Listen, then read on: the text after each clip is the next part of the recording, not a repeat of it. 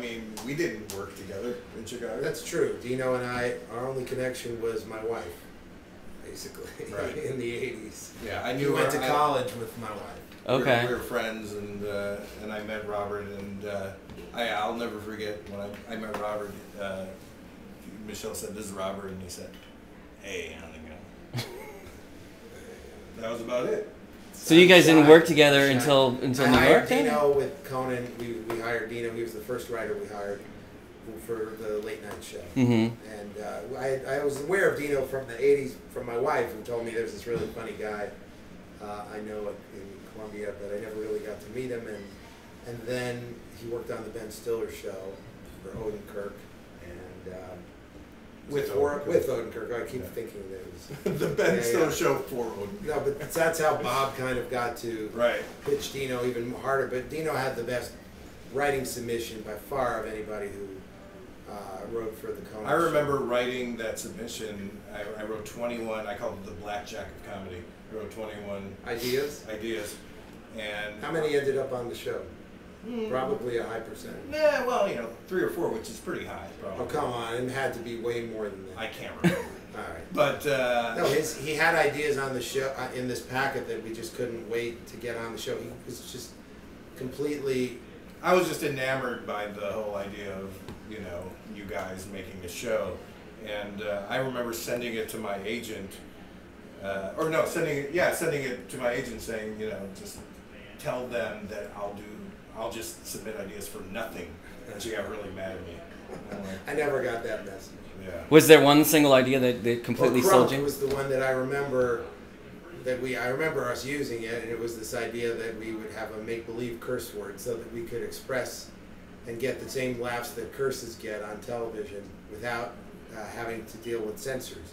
So we just invented our own curse word called crunk, which ended up becoming, a different. It's spelled. Yeah, I can't tell if it was just a coincidence or. Well, it's in the crunk it's a combination of 2 words, right? It means what?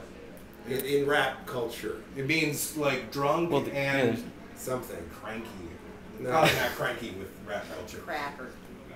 Crack? Something like that. You mean crack? Susie would know, if any would know. Video is not knowing what the real. There's no such thing as embarrassing in my world. Anyway, he came up with it because. Because I love swearing. Yeah, and it sounds a little like cunt, but it doesn't. That's why. Right. It's a funny. Originally, it was I made it kunk.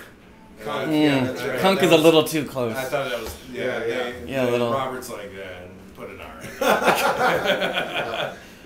But even though you didn't work together in Chicago, you both shared a Chicago kind of, if not an upbringing, but a... Yeah, because I moved there to become try to become a sketch comedy type person.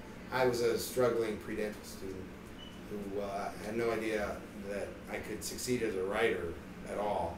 I just did impressions of my friends when I was a kid, and I didn't do that much writing. I just sort of was funny in my class and never really thought of myself succeeding. I was trying to be a dentist because my father was a very successful dentist. So look at his teeth, by the way.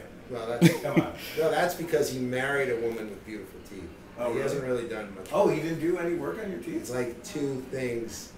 Honestly. Wow, because you have a great set of... I know, choppers.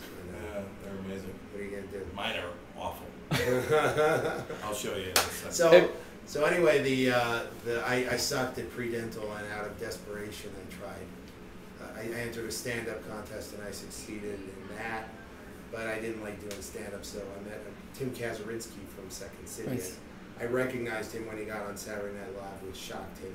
And he advised me to take the Players Workshop in Second City, and with Joe Forsberg, and it was a very nurturing, friendly environment. And I would never have succeeded if I hadn't been there, because I am the kind of person who takes rejection very hard, and it would have been bad. So I'm very glad I spent those years in Chicago, and they were the best years of my life anyway. And